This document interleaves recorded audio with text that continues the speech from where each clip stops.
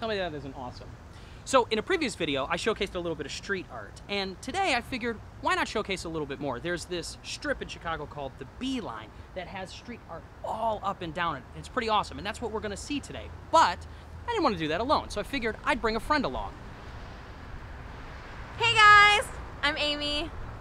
Well, that's Amy. So Amy and I today are going to walk around and look at some street art. But before we do that, I want you to know that you can actually follow her on YouTube and Instagram. Her YouTube channel is pretty awesome, but Instagram is where she definitely shines. So I want you to take a look. I'm gonna link all of those things down below. But before we do that, let's go around, look at some street art.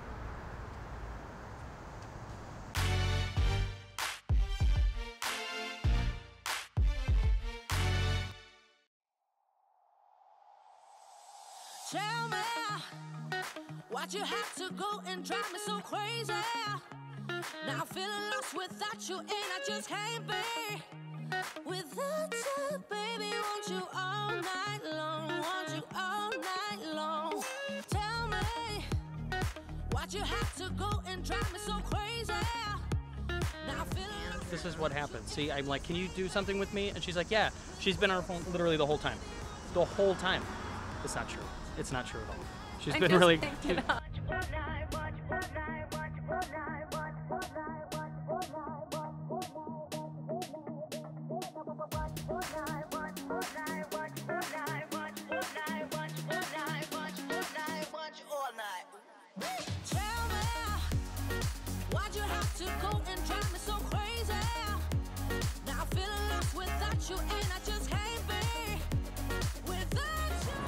You know, people wonder why they can't find street art in Chicago. I'm going to show you exactly why. You ready for this?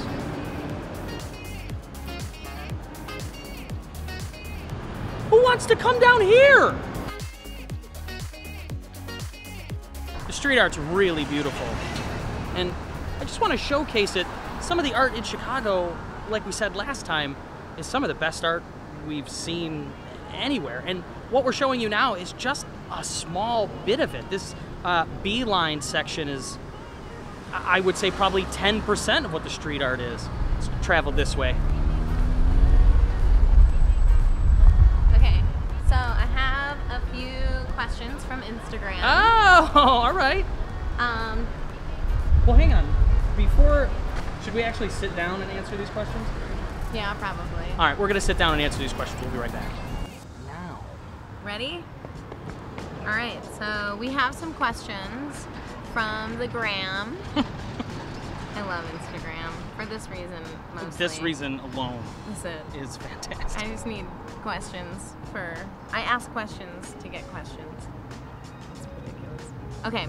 I usually answer questions with questions just to confuse people. All right. How many hours of practice don't we see? Wow. I don't know, none. None. You're not seeing any of it. I don't practice a lot. Right, I don't practice a lot either. You know what?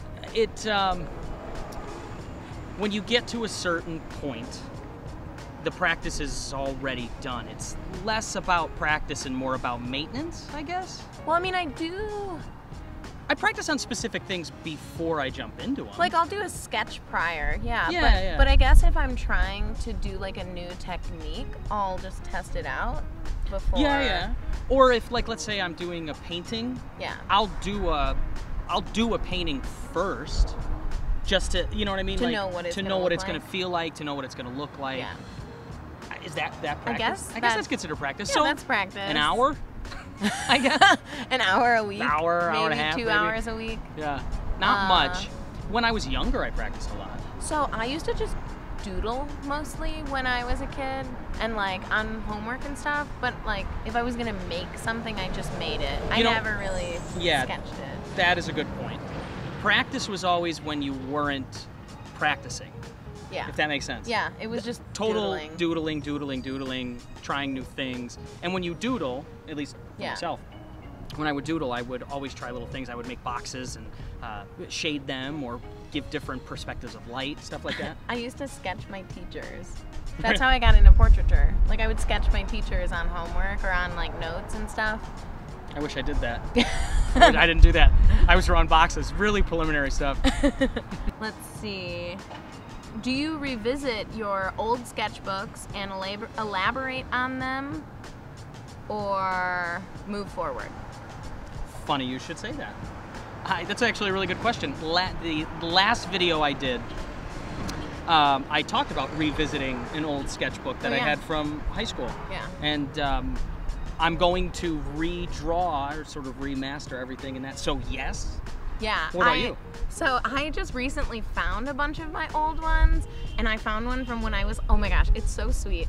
I found one from when I was 9, and the drawings are terrible.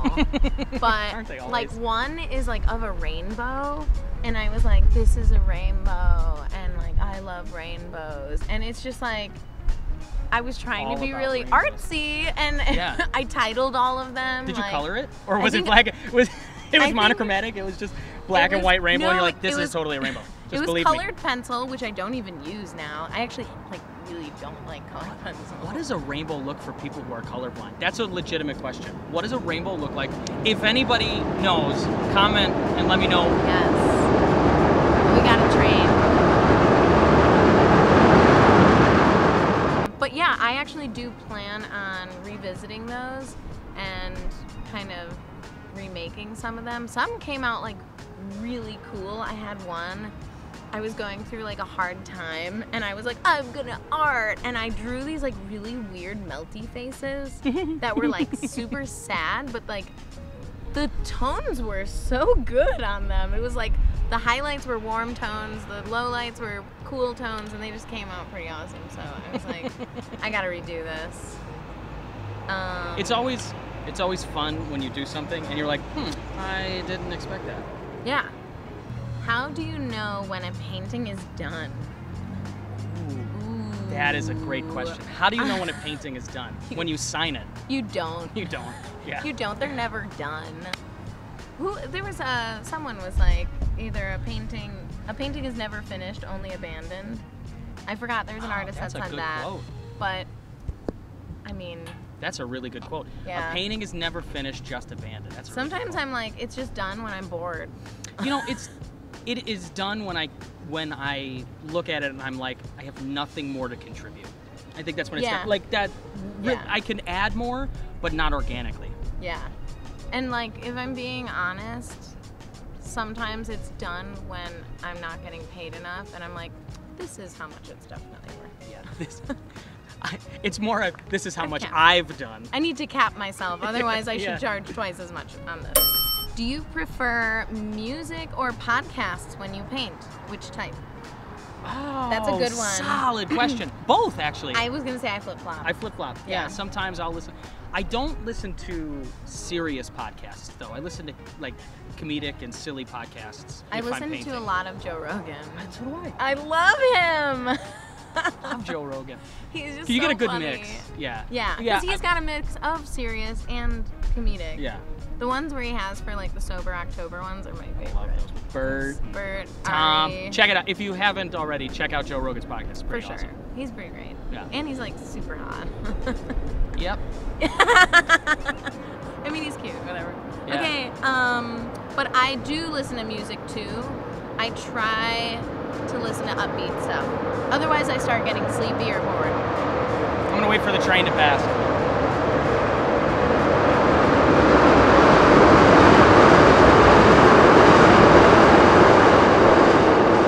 I think we're now gonna do that every time a train passes, and you're gonna have to wait through it.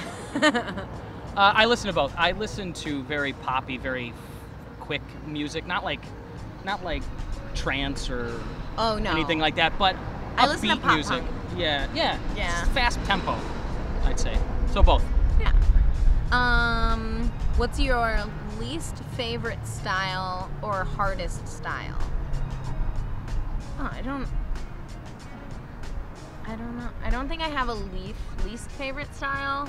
I don't do very much abstract, but recently I've done a few of those acrylic pours, but aside from that, I really don't dabble in it. It's not that it's my least, you know what, it was my least favorite, because I was like, this is stupid, to be honest. And then I started diving into it, and I was like, no, this is actually, like, I mean, I would never say that to someone and be like, "Oh, your work is stupid," because I'm like, it's there's value, obviously. it's to it. whom you're referring to.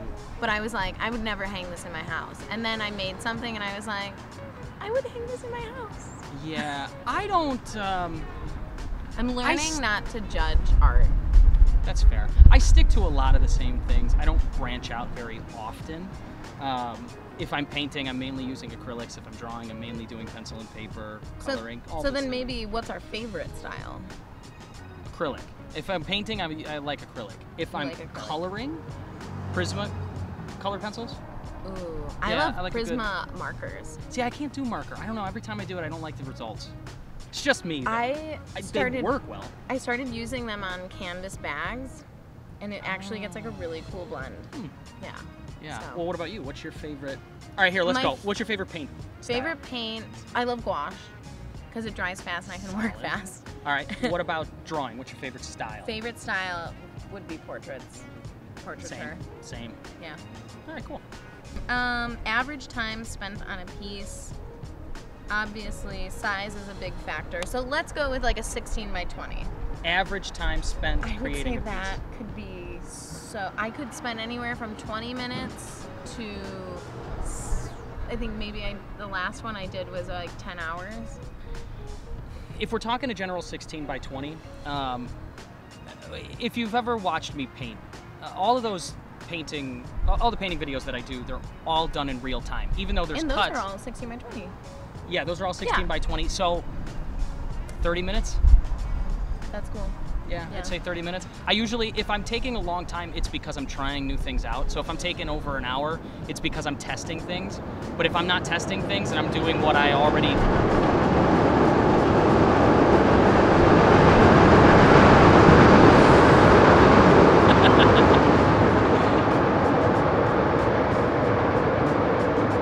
am used to doing, if I'm already doing what I'm used to doing, 30 minutes probably. Yeah, I would say my average for something 16 by 20, most of the time they're portraits, either dog or people. They take a little bit longer. They There's a lot take of longer. intricacies there. I would say anywhere from 2 to 6 hours on average. We got another train. A lot of trains. Busy day. How do you name your paintings? Is there a process? Do some just come to mind? I don't name any of my I paintings. don't either. I name 0 of my work. I have named a few of my acrylic pours only because I was like, oh, this kind of looks like I have one that's like red and oranges with a little bit of blue. I'm like, oh, phoenix. This reminds me of a phoenix. But I didn't actually name it because this is just painting. When it comes to personal stuff, I never name it. So, little background, her and I, we teach painting. And if we create a painting for that, sometimes we create it, sometimes we'll do other people's paintings, just, that's how they're filtered in, whole thing. But if we create one, we'll name it only because it has to be named. Right. Other than that, I have named Like 0% zero. of my things. Sorry. All right. How long does it take to come up with the art design to completion? Oh. Okay. Okay. That is a good question.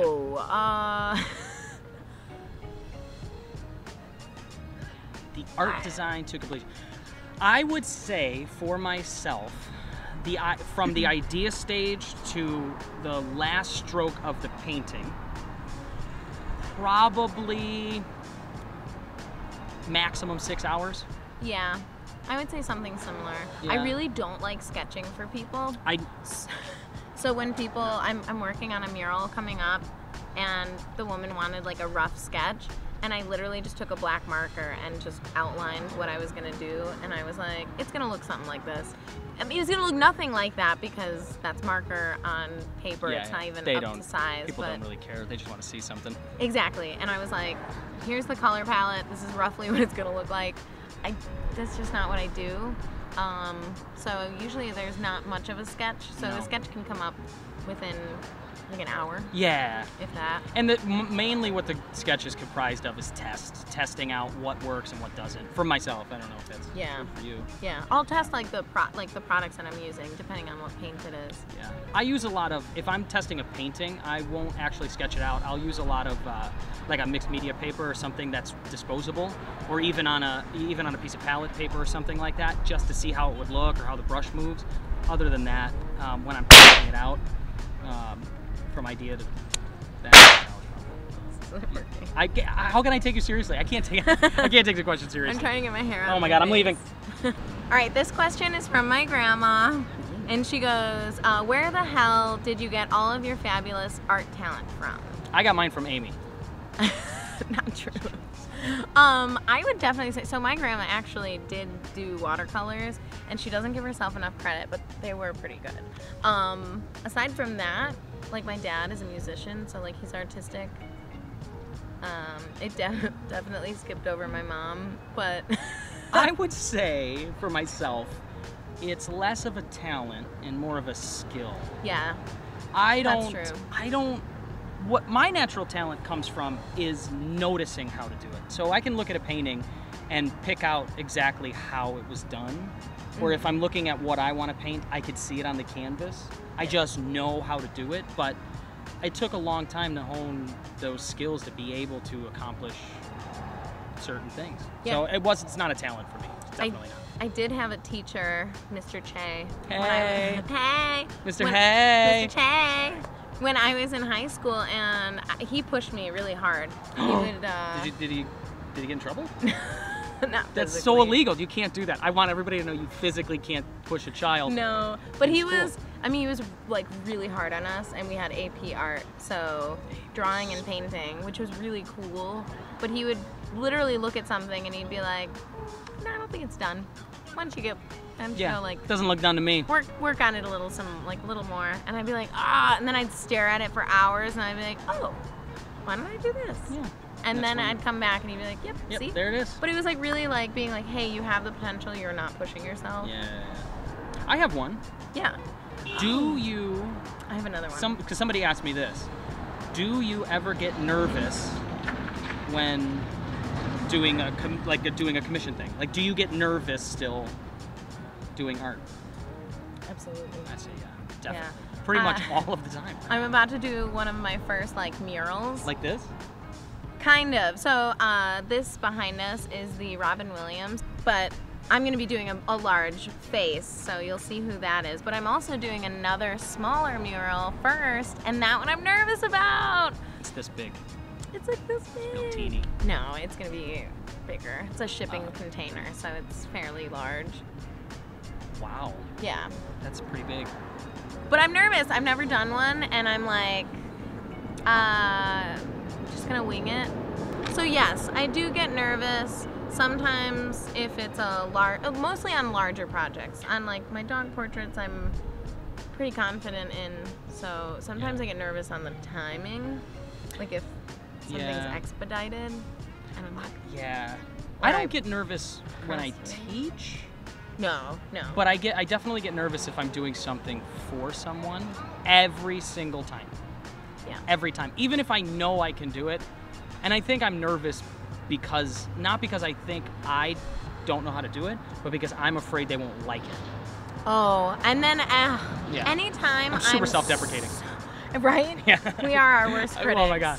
But anytime I've done like a big painting or a really like intricate commission, I'm like, they're gonna hate it. This is gonna be the worst thing. They're not gonna want to like hire me again, or Yeah. they're just gonna give it back, and then they're like, this is the best thing I've ever seen. We love this. I know. And I'm like, are you sure you like it? oh, okay. Like What? a needy ex. Why am I feeling this way though? Yeah. Yeah. It's okay. Are you sure? Do you need anything before I leave? Are you mad at me? Are you mad at me? I just want the painting. I don't. What? I didn't think about this. I mean, I don't have anything to be mad. Do you want me to be mad at you? Should I be mad at you? Should I be? What did you do? Any more? No, that's the last question. All right, so that's the last question. I hope that you enjoyed the Q&A. I think we're gonna end it for today. What do you say? I think so. I think that's it. I think we have done, I think we've spent ourselves for the day. We did a lot of adventuring. Yeah. I really hope you like it. But, Yeah. so we're gonna conclude the video there. Check out Amy's YouTube channel and her Instagram. I'll link it down below. Look at mine. I'm hoping you already are, because if you're not, then you're not gonna see this, so it won't really matter. But that's gonna be the end. We'll see you in the next one.